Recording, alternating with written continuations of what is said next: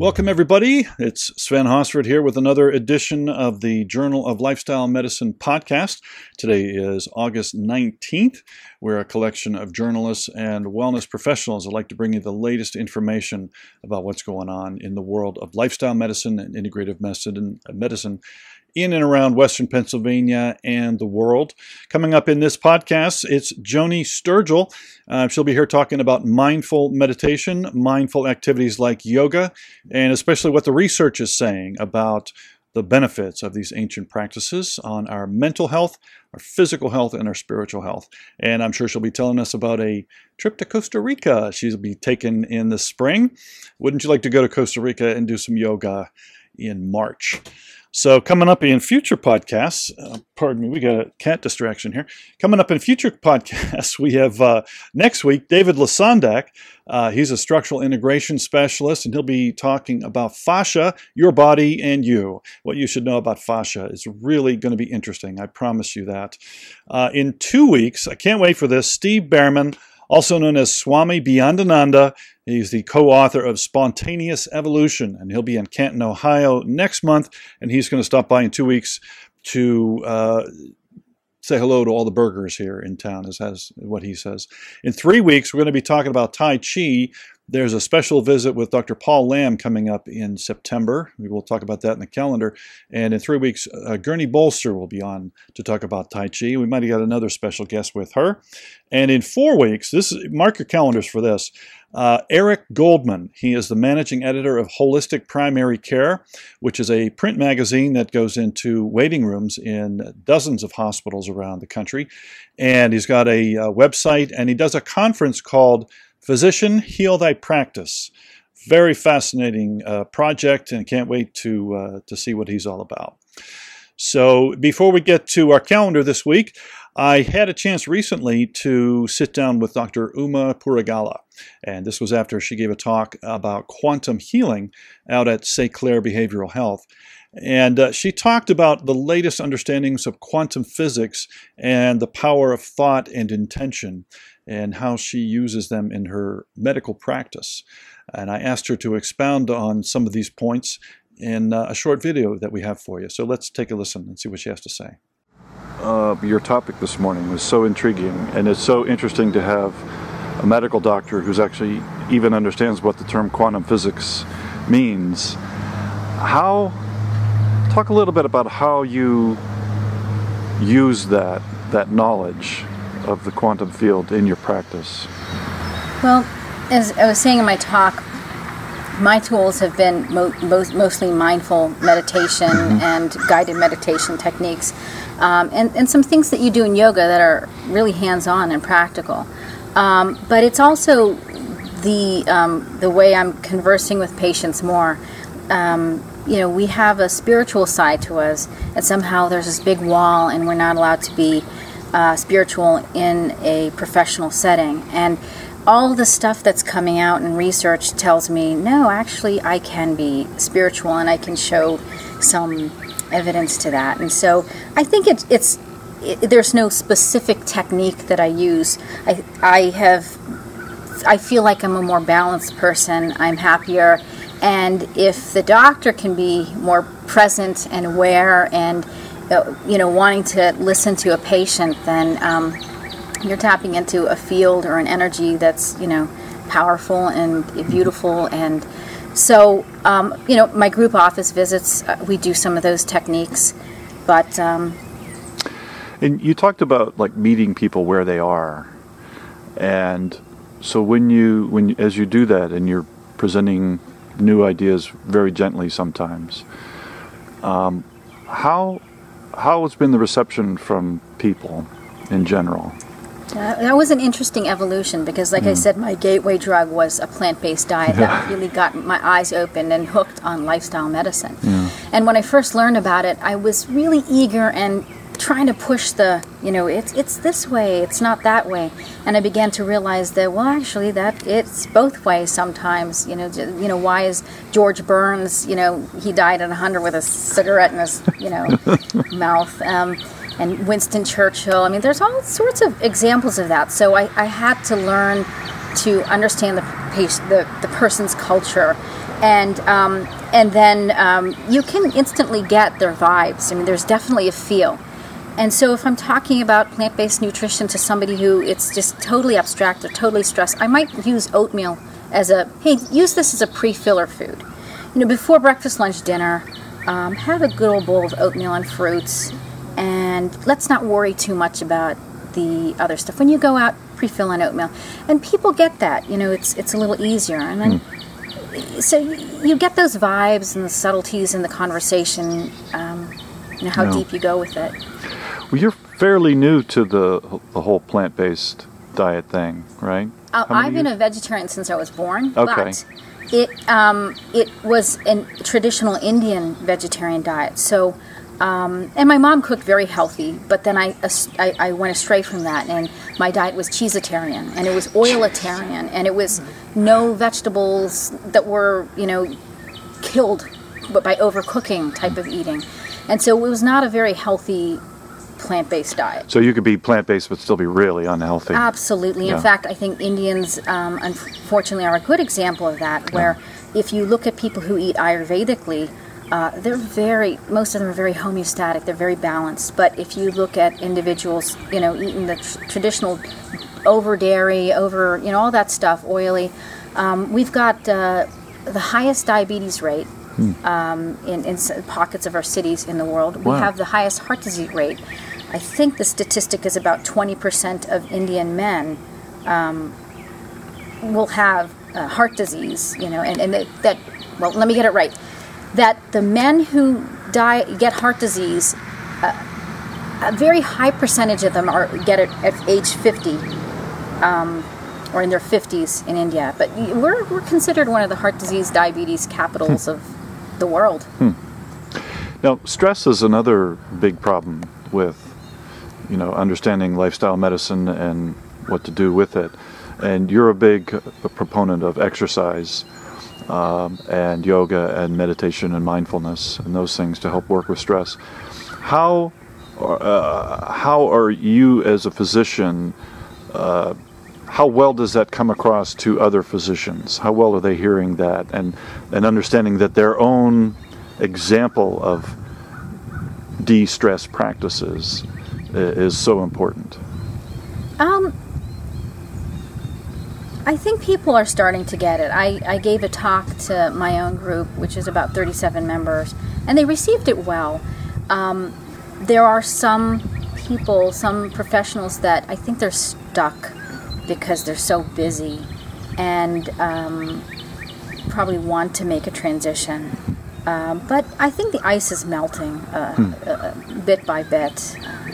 So that's great. So more and more doctors are realizing that the science is solidly there. I think so. I'm not as brave. So the fact that there's so much science that is corroborating what I'm saying, I'm kind of jumping on the bandwagon. So there's definitely a movement going on. Well, it may seem like a bandwagon to you, but you're a big leader in our community. So I really appreciate you taking a few minutes to talk to us today. Oh, it was my pleasure, and I love being here, and thank you for the opportunity. Thank you. So that was Dr. Uma, and she's got an event coming up that you might want to hear about that's coming up in the calendar. Before we get to that, let's take a look backward at last weekend. It was such a gas. The Wellness Meet and Greet put on by Trenton, Oczypok, and the Organically Social Gang. We had about 35 to 40 wellness businesses and vendors, and we were there as the Popup podcasters. So let's take a listen to what Trenton had to say. So here we are at the Organically Social Community Wellness Meet and Greet, and this is the meter and greeter, the meatest of the greatest. The meatest of the greatest. Trenton Oczypok with Organically Social. Great event today. Yeah, it's a great turnout. Yeah. It's still early on, so it's only just basically the first hour in. We have like 40 vendors here, is that right? Yeah. Wow. 30 plus I've been saying, but it looks like there's 40. Yeah, because there's no space in here. Everything's full. Everything's packed. What kind of vendors you got here? So we have everything from chiropractors to juice bars, yoga studios, fitness studios, health coaches. I saw kettlebells. Yeah. CrossFit gyms. Yogurt. There's Greek yogurt here. We do. Yeah. Nature. You got some really interesting businesses in your network. It's very diverse. Cool. Yeah. And so you buy a card, so people that aren't familiar, you buy a card, and Yep. then you get deals and discounts on like over 50 different businesses now. Yeah, all related so to now health we and have wellness. over 50 businesses within the network. This card is like your all-access pass to health and wellness. So you take this card for only $24.99, you save at all these businesses within the network, and it's exclusive deals. You're not getting these deals anywhere else. Unless you have your card. And you have great events like this you come to, and We you can do. meet all these people. It's a Free great, and open to great the event. public. Get on down here to the public market today if you're just watching this on social media. I'm Sven Hosford with the Journal of Lifestyle Medicine, and I'm the meatest of the greatest. so to see all the other pop-up videos that we did, be sure to go to our YouTube channel, and you can also listen to a compilation on iTunes. Just do a search for the Journal of Lifestyle Medicine. So in the calendar looking ahead, remember next Monday is the Alex Hershaft event. That's going to be at the Rodef Shalom congregation. I think I got that right. Be sure to watch the interview we did with Jeffrey Cohen last week. This is going to be a historic event next Monday in Squirrel Hill. On the 12th of September, I really want to make sure you know about this. Tell all your friends. Patty Lemmer has just written the book, Outsmarting Autism. She just handed me a copy on Saturday. It's amazing, very thick, very detailed index, all the science about autism and autism spectrum disorders. She's hosting the vaccination conversation at Phipps Conservatory on September 12th. It's going to be 9 to 4. She's got some the country's biggest experts on vaccinations coming in. No hysterics. No wild science, just real science and a good, calm conversation. Go to eventbrite.com, search for Pittsburgh vaccinations. Coming up on the 13th of September, we're going to have a lot more about this. This is going to be very exciting. What's on your plate? This is a wellness event at RMU. It's on Saturday from 11 to 3. Can't wait to get out there. We'll be inviting the meetup group of integrative medicine professionals, so be sure, if you're not already, be sure to join that if you are a professional, and you'll get notice about that. We'll also be sending out a notice for the 19th of September for St. Clair's annual end of summer social. They call it a celebration of success. It's Friday night, the 19th of September. Have a campfire, music, drumming, good food, sharing. It's good company. Visit seclaire.com for more details. That's SECLAIRER. And the good folks out there, lots of good things happening out at St. Clair. And on the 25th, Dr. Ramirez del Toro is going to be hosting a world leader in Tai Chi by the name of Dr. Paul Lam. He is the founder and director of the internationally renowned Tai Chi for Health Institute. One of the graduates of that program is Gurney Bolster, and she's going to be, I'm sure she's the one that put this all together, and she's going to be joining us coming up in a podcast in a few weeks, as we said. Also coming up on the 27th of September in Canton, Ohio, the 27th and 28th, our good buddy Swami Byandananda, a.k.a. Steve Behrman, will be doing a Friday evening and then a Saturday workshop, cosmic comedy on Friday night, and then an interactive play shop on Saturday. merginghearts.org/swami.html will get you all the details you need to know about that event. Now, we just heard from Dr. Uma, and you can meet her in person for just $10. She and Dr. Kim Hewitt and Kim Pierce, RD, will be doing a lifestyle seminar at St. Clair Hospital in the Dunlop Auditorium, 7 to 9 p.m. That's October 1st. It'll be on mindful meditation, mindful exercising, and mindful plant-based eating. Vegan food sampling, $10. It's 412-835-6653 to get your place in that. Don't forget, too, that the November 2nd through the 4th, Pittsburgh School of Massage has the big CE conference out at Seven Springs. We will be getting one of those instructors on. You get more details about that at pghschmass.com. And also, we all like to remind you about Dan Wagner's rainforest trip going down to Ecuador November 9th to the 19th. Go to nutripharmacy.com or studentrainforestfund.org for more details about that. So that's the calendar for this week.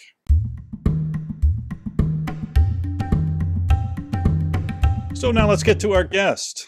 Joni Sturgill teaches mindfulness, meditation, yoga, and all-around balance and good health. She is also planning a trip to Costa Rica, which I'm sure we'll talk a lot about. Welcome, Joni Sturgill. Hi, Sven. Thank you. So let's start with a couple of the basics for people that may not be as tuned in. What exactly, when we talk about mindfulness, what exactly, that's real big in the news, it's on the cover of Time and everything. What exactly does that mean? So the way that I look at mindfulness, there's two components to it. You can practice mindfulness as a meditation technique in which you really are focusing on the present moment and you're trying to get out of your head. So you're letting go of those thoughts, worrying, anxiety about the future. You're letting go of things that have happened in the past. You're really just remaining present. So that's a meditation technique. We can also practice mindfulness in anything that we're doing. It just involves really paying close attention to your body, reactions that you're having, your mental state, your emotions, and just kind of noticing things as they arise, particularly noticing them with what we call non-judgmental awareness. So it's about letting go of all the self-criticism that we're so good at. Well, they teach that a special course in that in elementary school, I think, in American schools.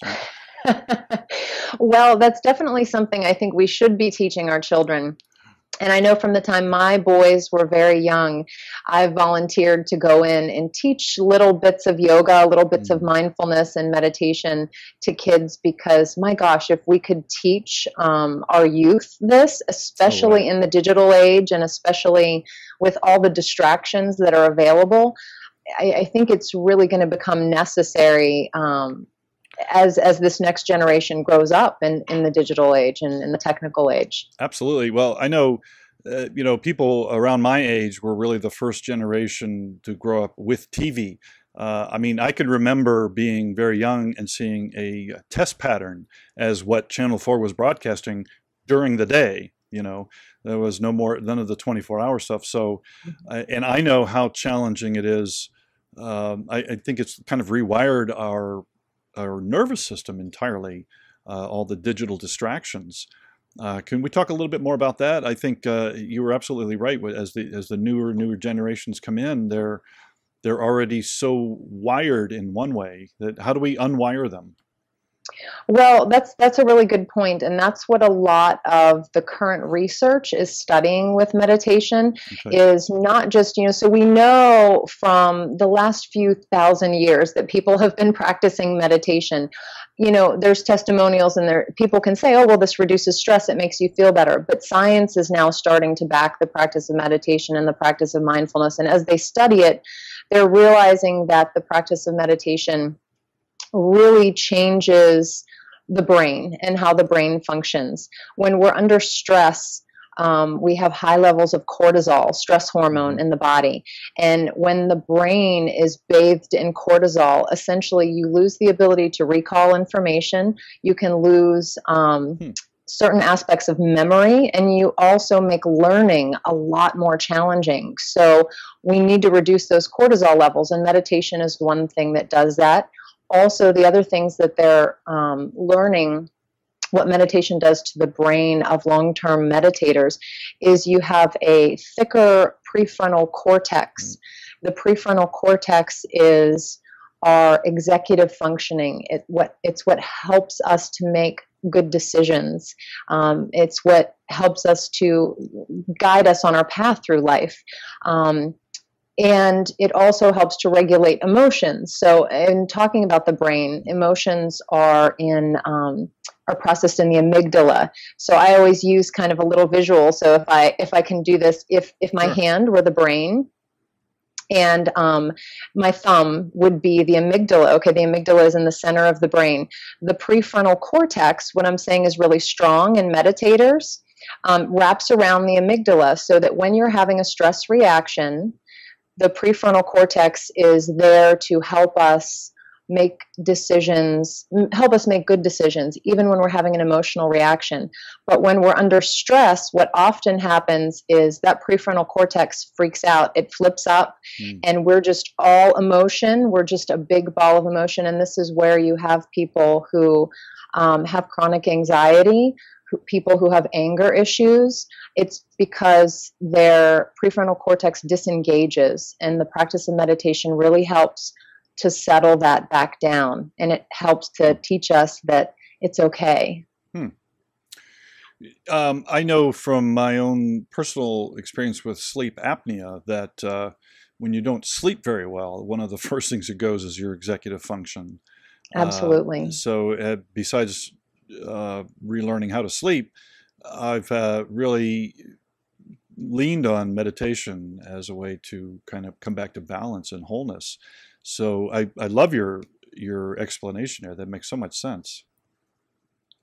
Yeah, absolutely. And I frequently tell people, so meditation, it can, the body can really rest and the mind can really rest in certain states of meditation, but also different parts of the mind are really activated when we meditate. But it's interesting you bring up sleep, because I was just teaching a group last night and someone was saying that they had insomnia, and I was actually saying, there are some techniques that I teach as meditation techniques, but I would also suggest you use them as a way to help you sleep. But they're not the same. It depends on what your intention is. Right. Yeah, well, that's going to bring us to yoga and how that kind of works hand in hand. From my understanding and my training with yoga, at the Himalayan Institute, the basic idea is that all of the asanas, the physical postures, are really just a way to calm down the body to prepare you for meditation. Is that basically how you understand it?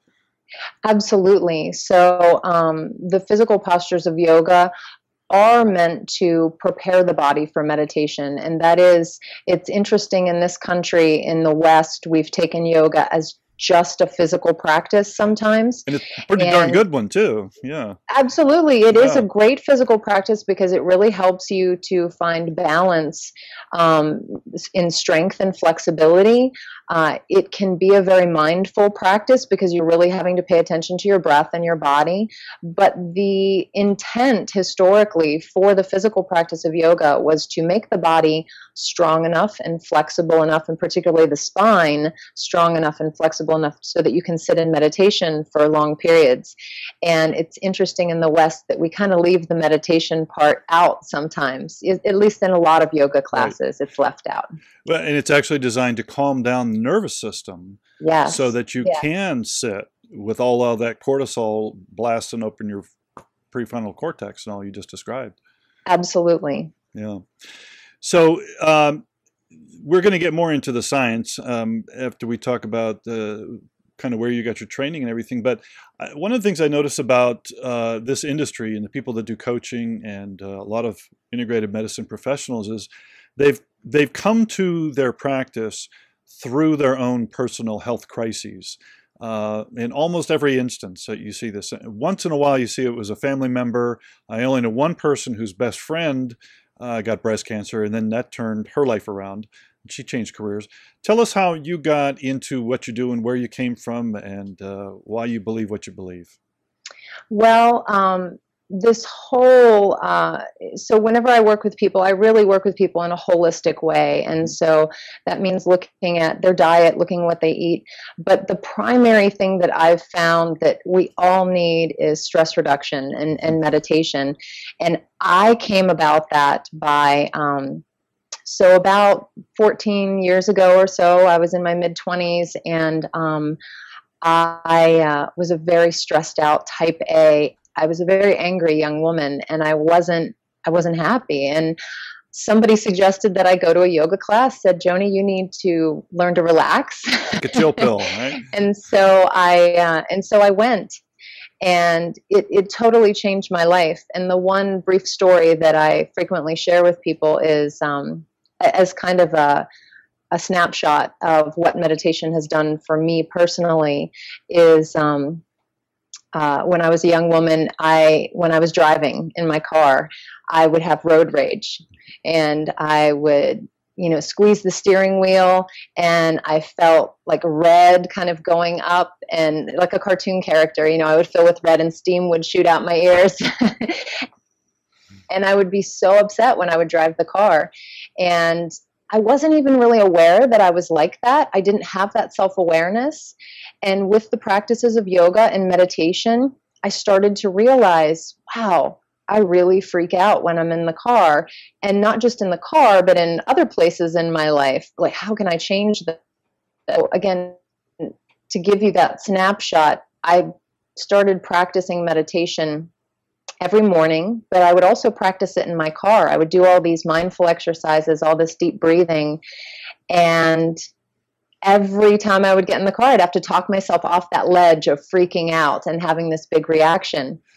And then one day, probably a year or two after I started the practice, I was driving my car and there was tons of traffic. I was late to where I was going. It was the perfect trigger situation. And a big light bulb goes off over my head and I realize I'm not stressed. My body felt relaxed. I wasn't having that reaction anymore. It's like I reprogrammed myself to not have a reaction in that situation. And once I started to see that this was happening in other aspects of my life too, that I could handle stress and I could handle kind of the speed bumps of life with a lot more ease and grace because of these practices. It felt so profound to me. And so I started to seek out ways to study it further. And I've studied meditation with Pema Chodron, Max Strom, a lot of different teachers at Kripalu Center for Yoga in Massachusetts. My teacher that I had here in Pittsburgh that I got my first training from was Joanne Vanden Hengel. Oh, sure. I know Joanne.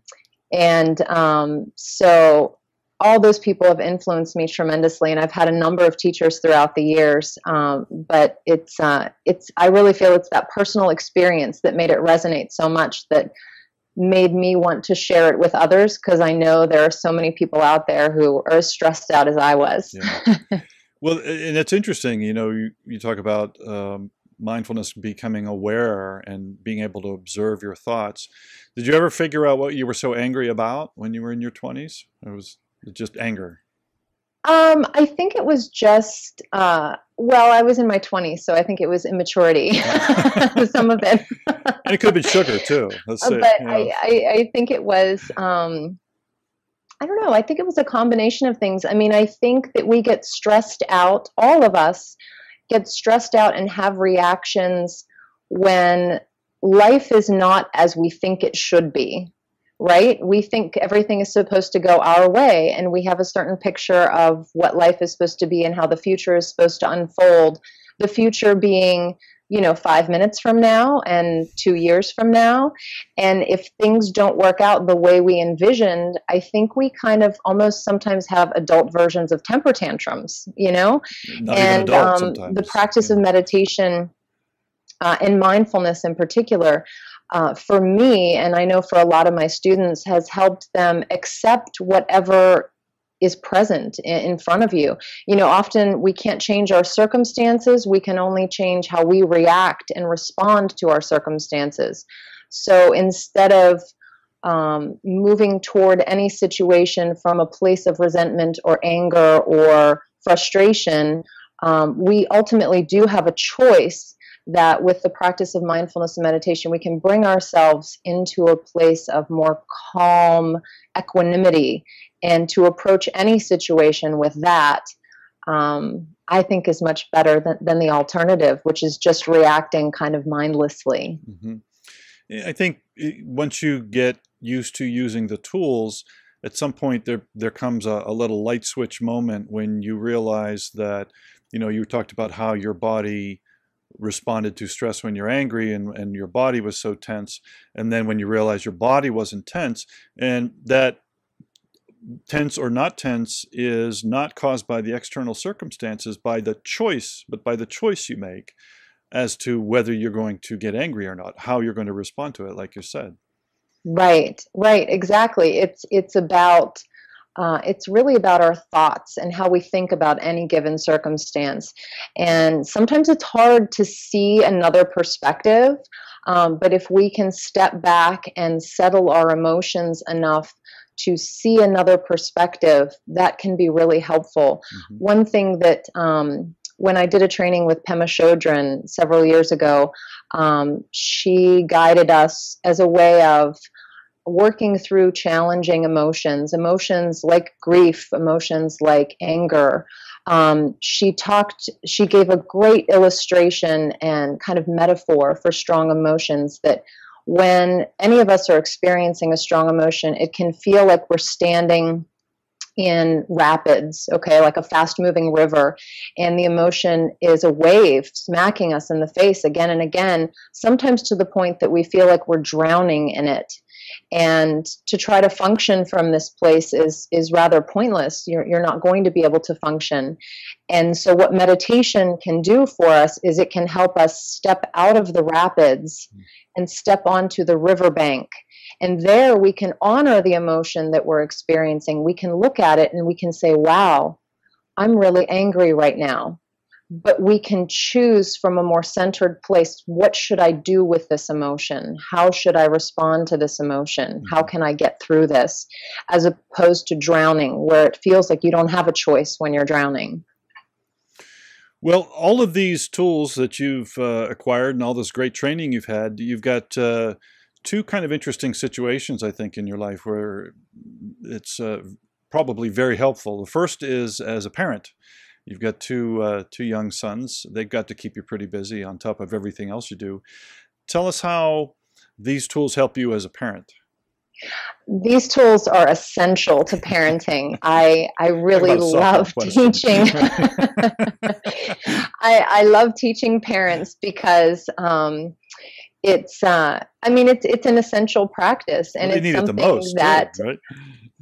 I missed that. What did you say? They need it the most. Yes, absolutely. Because being a parent requires tremendous patience. And I always like to give little brief stories as an illustration. And I can think of a time a few years ago when my boys were a little bit younger, and it's a specific moment in time, and I was making dinner and I was rushing because we had to go somewhere that evening. And I was trying to respond to client emails while I was making dinner, and my boys started to wrestle and fight in the other room. And normally I let them go unless I hear anger, like I let them wrestle. And I started to hear just the beginnings of that. And with all the stress of making dinner and knowing the deadline and trying to respond to email, I felt myself starting to get agitated. And before it escalated to the point that I felt myself about ready to scream at my children and basically take out all of my frustration on them, and I stopped myself before I got to that point. And I was rushing around the kitchen, and I just stopped and I stood really still, and I visualized myself as a tree. Like I rooted myself in that moment, felt like my feet were sinking down into the floor. And I just did long, slow, deep breaths just for a minute. And it took my stress level from through the roof to down into the ground again, so that then I could respond and realize I can only do what I can do. If something doesn't get done or, whatever, you just have to let things go. The happy side effect in that little story was when I stood really still and I was just breathing in the kitchen, my boys stopped fighting. And I remember they looked over at me, and one of them whispered, "What's wrong with her?" Mom's freaking out. Oh, that's really funny. So the other thing on your plate that you do, which I think is really interesting, where these tools are probably pretty helpful, is corporate training and going into the office workplace and doing yoga and stress management there. Tell us about some of those experiences. So those experiences are some of my favorite, because working in the corporate world, I often encounter people who are very skeptical of the tools that I have to offer. And I love to work with people who are skeptical, because 99% of the time I'm able to convince them to see the value in it. And so I love going into the office also in the middle of the workday, into offices, and helping people just find a little bit of calmness, or just, again, ratchet down that stress level that, as soon as they walk into class, I look at their faces and I can tell that they're stressed out and they're anxious and they're worried and they're overloaded and they're overworked. And when they leave, they look so much lighter. So it's some of my most fulfilling work, is working with people in the corporate field. You try that tree technique with them and get them to root? I absolutely. I say it in a little bit of a different way, but I do have them do the same thing. And different visualizations and descriptives work for different people. So sure, yeah. Oh, that's great. So where do you teach an area that the average non-corporate person can come in and take some of your classes? So right now, public classes that I offer are primarily at Schoolhouse Yoga, at all the different Schoolhouse Yoga locations. I'm also teaching at a new place in the Wexford area, which is close to my home, called the Brain Health Center. Oh, yeah. So, Dr. Brian Nussbaum. Yes, Paul Nussbaum. Paul Nussbaum, sorry. Yeah, yes. Brian Brain. I got that mixed up there. And I actually just came from there shortly before, speaking with you now, and taught a meditation session on acute stress there. So those are the two places right now, primarily the public spaces that I teach. I work with people privately a lot, again, in several corporations around the Pittsburgh area. And you've got a little class coming up that's not exactly in Pittsburgh, but a little more tropical location. You want to tell us about that? That's right. So a few years ago, I attended a yoga and meditation retreat in Costa Rica, and I found Costa Rica to be such a beautiful country, and the people are so kind, and the setting, you just couldn't ask for a more beautiful setting. And so this year, I found a place that I could host my own retreat in Costa Rica. So the date for the retreat is March 7th through 14th of 2015, which will be here before we know it, I mean, we're almost in September now, so March will be here. But yeah, so it's a mindfulness yoga retreat. And I have several people coming who don't have very much experience with meditation or yoga. So I love working with beginners, people who are brand new. So whether you're brand new to yoga and meditation or whether you're experienced, it'll be a great time to refresh and renew and just get away and relax. And while we will have several meditation and yoga sessions and some discussion periods and even some journaling exercises and other things that I'm gathering from my graduate work in psychology, we'll have a lot of positive things from that we'll be working on in Costa Rica. There will also be plenty of time for just relaxing, hanging out, doing excursions, horseback riding on the beach, zip lining, trekking to a waterfall in the jungle. Okay, I'm there. I'm there. What's the website for more information about that? The website is, I have to look at it for a second, make sure I get it right, is truenatureeducation.com. Okay. True Nature Education. And you can find that via my website too, healthybodypeacefulsoul.com. On my front page, if you scroll down, I have a little bit of information about the retreat and that website that you need to go to register for it. Awesome. So we're coming up on time here. Is there anything on this topic you think that's really important that we didn't cover? I think we covered a lot. I think it's, and like we covered briefly in the beginning, I think it's so important, the concept of getting mindfulness and getting meditation in some form in our schools, to help kids starting off. But it's a practice that absolutely everyone can benefit from. And I know we didn't go into a lot, but on the nutritional side of things, you can do all these things, but if you're still drinking a gallon of Mountain Dew a day, it's not going to be as effective, right? So it's absolutely. It's so important to have balance in your life overall. And how I teach wellness and nutrition in particular, we don't have to deprive ourselves entirely. It's really what we consume most of the time, what we consume 85% of the time that has an effect on our health. So, that doesn't mean you have to forever avoid pizza or whatever your ice cream. Mm-hmm. You can have a treat occasionally, just as long as the bulk of your diet is really clean and really healthy. Right. Well, I really appreciate you being here with us today. This has been a lot of fun. Thank you. It was fun. Yeah.